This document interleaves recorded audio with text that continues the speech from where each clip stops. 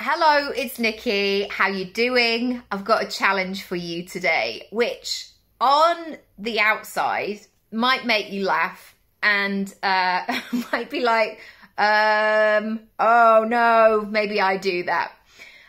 You know that I'm a storyteller. I trained as an actor. I love writing. I love films, telly, books. I use storytelling a lot in my coaching.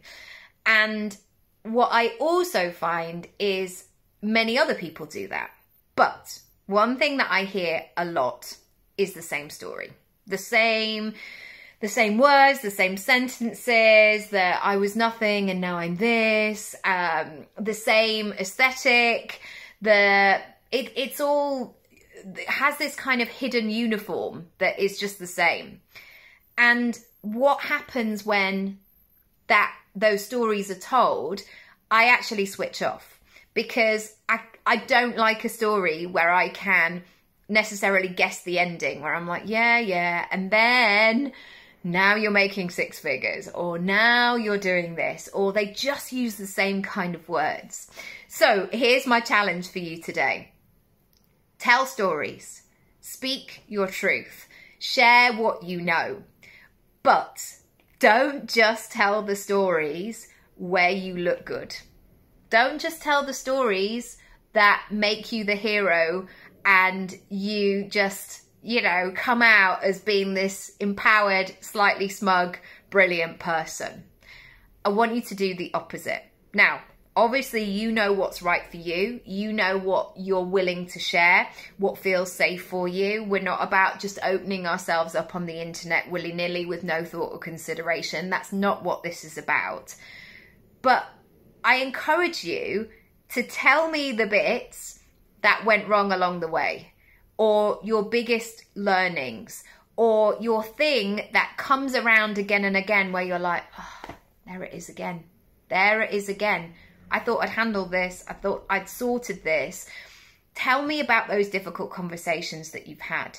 Tell me about those times where you couldn't make a decision. Those sorts of conversations will start to bring people in, because those are the things that people want to hear when they're trying to make a decision. If the fantasy land is so far away, it's almost like, I guess, the Disney princess. I've never really related to those because they just seem like a fantasy land away, where I'm like, yeah, that's not my life. Or I feel like that happened in the olden days, I guess, with Hollywood, where people just felt untouchable and just didn't feel real. And we've really seen a shift over the last few years of celebrities talking about mental health, people giving us behind the scenes moments, people doing much more candid interviews where they have full ownership of them sharing their story. So it's important as business owners, as creators, as storytellers, that we do a bit more of that as well. Because ultimately, we need to see ourselves in other people. We need to know that whatever that person is promising or sharing or providing the solution for, we hope that if we did that thing too, or if we worked with them, that we would then get the same result.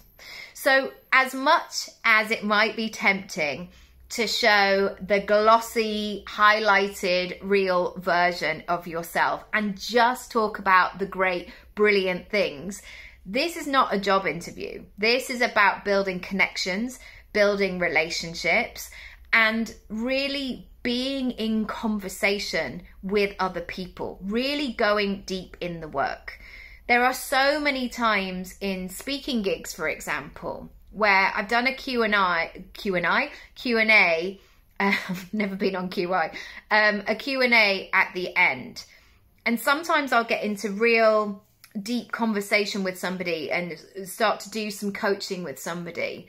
And obviously that is all with permission and having that right comfort level.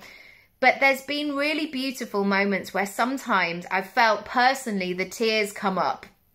And of course I would be very professional in that moment and not just break down and cry on stage, and just be there as the coach for that person. But we've had that connection because there's been some truth in there. There's been a sense of understanding and vulnerability, and somebody being willing to have another go or try, or to stop something once and for all, or whatever it might be. Just a little takeaway today. I want you to see if you can try it and see what feels good. Also, there might be a sliding scale of these kinds of stories. So you may not want to do the 10 out of 10, let me tell you all the gory details, you know, like somebody selling their story to a newspaper where they slag everybody off and they tell the truth, my truth. You might not want to do that version. You can do it in a really lovely manner where you share, but you share from a protected place, not only of the other people involved, but you can take responsibility. You can share your own learnings in that process without exposing anybody else. I would love to know what came up for you today. It's a really, really interesting one. If you want help with your storytelling, the best place to go is Your Personal Brand Plan, which is under the program section of my website. Go to nikkiraby.com/programs, and I'll see you in the next episode. Bye.